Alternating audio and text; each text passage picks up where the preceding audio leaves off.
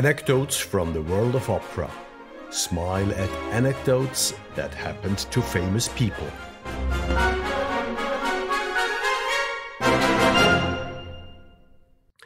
Richard Wagner idolized his dogs. They accompanied him everywhere. Their names were Fafner, a Newfoundland, or Dreck and Speck, a pair of poodles. He wrote in a letter to his first wife, Minna, "You and Peps are my dearest ones." In Riga, he adopted the straying robber. When he had to leave the town by night and fog, thronged by his many creditors, Robber did not fit into the carriage, which they prepared for their escape. Wagner and Minna therefore had to take the sea route. The stormy crossing with the Thetis became a legend and the birth of the Flying Dutchman.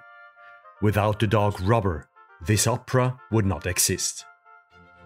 When Wagner composed his Tannhäuser in Dresden, Peps sat next to the grand piano on his pillow.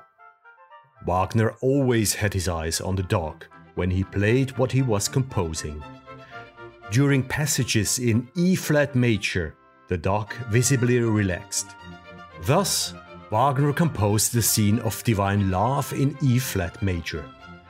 But in the case of the Meistersinger, it was the other way round. His landlord's dog, which he was trying to rid of vermin, bit him on the thumb. The wound became so terribly infected that Wagner was unable to write and compose for 2 months. The Meistersinger remained unpublished and the publisher paid no money. So Wagner once again found himself in a financial blind. Ross, a black Newfoundland, was his favorite, so he got a grave in the garden of Villa Wanfried, right next to Cosima and the Master. The tomb still stands today. There it says, "Here rests and watches Wagner's ruse."